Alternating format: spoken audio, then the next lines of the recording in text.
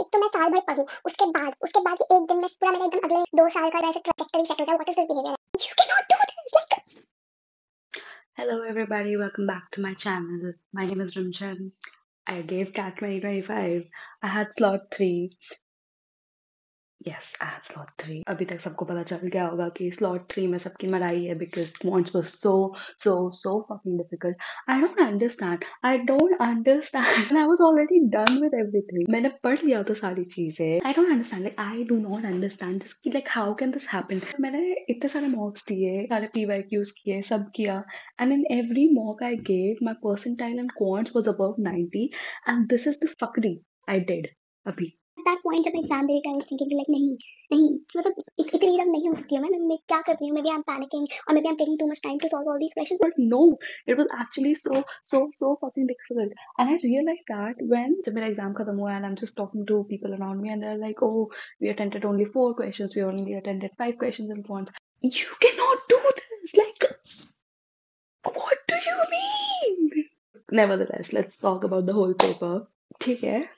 I entered the exam hall. ऐसे मैं कुछ देर के लिए सो गई क्योंकि ऐसे 15-20 मिनट थे एग्जाम स्टार्ट होने में, मुझे बहुत नींद आ रही थी, तो मैंने ऐसे 5-10 मिनट का छोटा सा नैप ले लिया बिकॉज क्या ही करना है, अब तो हो गया सो हो गया. उसके बाद फिर VARC. So VARC में I did that memory based RC, I did that forest act वाला RC and I did that AI वाला RC. So लेकिन उसके बाद मैंने जब analysis देखे सारे YouTube पे तो I realized that AI वाला was very long and that should have been avoided, but ठीक है हो गया फिर वो मेरा. I did all the TETA questions, I did not leave that. I think para summary was fine. अगर तुम उसमें से sequence देख रहे होगे तो वो बन जा रहा था. Para jumble was very confusing. Para jumbling was very confusing to me. अब मुझे बाकियों का नहीं पता. Then moving on to DILR. DILR का मैंने एक ही चीज मतलब ऐसे मैं प्रे करके गई थी कि बस मेरा एक सेट हो जाए. That was my goal कि बस मेरा एक सेट हो जाए क्योंकि मैंने बिल्कुल DILR की पढ़ाई नहीं की थी. जितना भी मैंने ब्लॉग में खुद को प्रॉमिस किया था कि मैं करूँगी कुछ नहीं हो पाया था. I lost my vision. I lost my sight. And last year मैंने बहुत पढ़ा था DILR के लिए और मेरा कैट का लास्ट ईयर वाला अटेम्प्ट इसलिए फकअप हुआ था बिकॉज मेरे DILR में एक भी क्वेश्चन नहीं बना था, एक भी सेट नहीं बना था. तो this year my soul motive was कि एक सेट करना है. लास्ट ईयर मैं बहुत पैनिक हो गई थी बट इस साल आई वाज लाइक एकदम शांत माइंड से एंड मेरा एक सेट हो गया. एक सेट हो गया. ऑफ कोर्स वो लाइन वाला जो पजल वाले थे 10 पजल्स एंड 4 विजुअल पजल्स वाले वो हो गया. एंड ट्रेड लॉस वाले का एक क्वेश्चन कर लिया मैंने. कुछ नहीं, टाइम बच गया था मेरे हाथ में DILR का. I wish that could have been shifted to quants because quants में जो फकड़ी हुई है I don't know. I am just hoping that grace marks से मैं थोड़ी सी बच जाऊं, नॉर्मलाइजेशन से थोड़ी सी बच जाऊं मैं. आई डोंट अंडरस्टैंड एक एक क्या. पहले तो इस एग्जाम को तुम 2 बार कंडक्ट करवाओ साल में. एक तो मैं साल भर पढूं, उसके बाद के एक दिन में पूरा मेरा एकदम अगले 2 साल का पूरा ऐसे ट्रैजेक्टरी सेट हो जाए. व्हाट इज दिस बिहेवियर यार? Anyways guys. What I think is that slot 3 का quants like बहुत difficult आया था. And this is coming from somebody who actually studied a lot. Like मैंने सारे topics कर लिए थे, सारे PYQs कर लिए थे, multiple mocks I gave.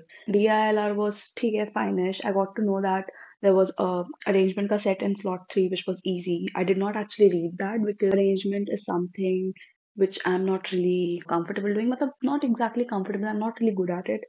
तो फिर I was like I'm not going to even risk reading that unless and until मुझे और कोई set नहीं मिल रहा है easy. So I did not even read that. And apart from that, VARC तो चलो was fine. If we talk about attempts, I have attempted 17 questions in VARC. I have attempted 5 questions in DILR and I have attempted 4 questions in quants. Yes, 4 questions. I know. जिसमें से 2 accurately correct है. That I know.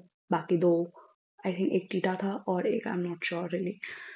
तो let us see. तो my total attempts comes to around 26, 27, 28. And जितनी भी मैंने analysis देखी है उस हिसाब से तो this sounds fine only unless मेरा बहुत negative हो जाए, which I don't think would be the case. And apart from that, I'm just hoping कि quants में normalization से मुझे नंबर मिल जाए थोड़े से और फिर उसकी वजह से कुछ नहीं, ऐसे मेरा quants का sectional cut off at least clear हो जाए. I hope so. बस वही एक चिंता है मेरे दिमाग में कि मेरा सेक्शनल कट ऑफ क्लियर हो जाए. That is all. What do you guys think? Was slot 3 actually the most difficult exam and should we get enough marks as a grace में या normalization में? I don't know, let me know. And which slot did you guys get? Let me know. Bye.